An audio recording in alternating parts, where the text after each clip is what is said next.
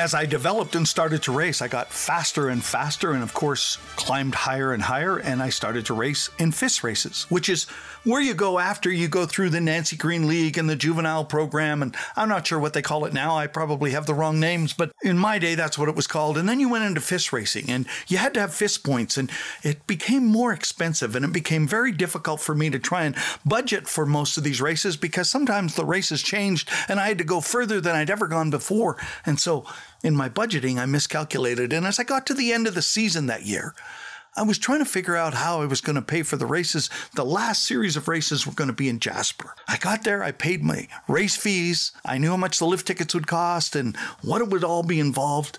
And I suddenly realized I didn't have enough money for accommodation.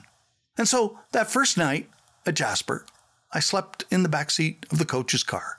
By now, Mrs. Gill was no longer taking me up to the hill, and I was going with the coaches. And I didn't tell him where I was and what I was doing. And the next morning, he came out to start his car and noticed I was sleeping there. We had a conversation about it, and I had to explain myself. And pretty soon, it was, no, we've got to find you a room.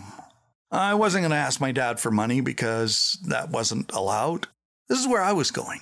I'm going to tell you what I did and the difference that George Andrews made, Sr., in being one of my 831. You're listening to 831, Living Your Best Life podcast with Jungle Jim Hunter.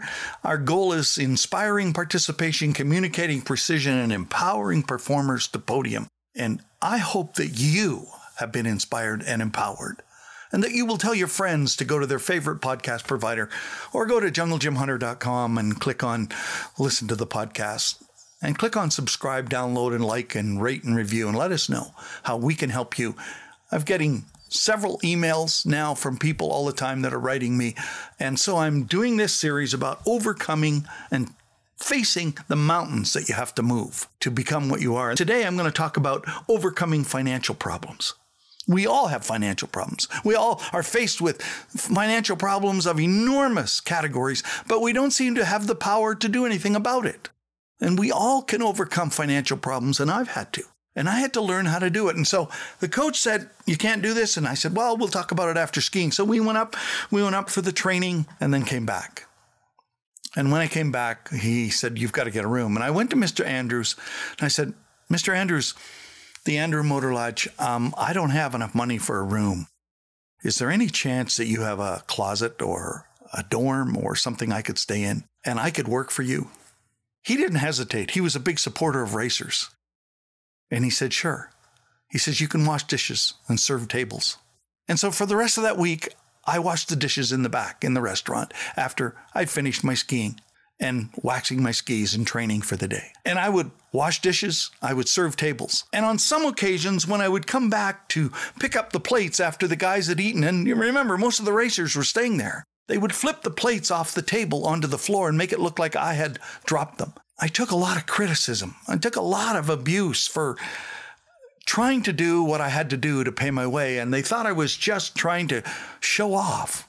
I wasn't. I was trying to pay my way. And Mr. Andrews never got upset with me, and he never said anything, but he supported me entirely and said, just stay with it. At the end of the week, I had a tremendous week. I had some great performances than I'd ever had before.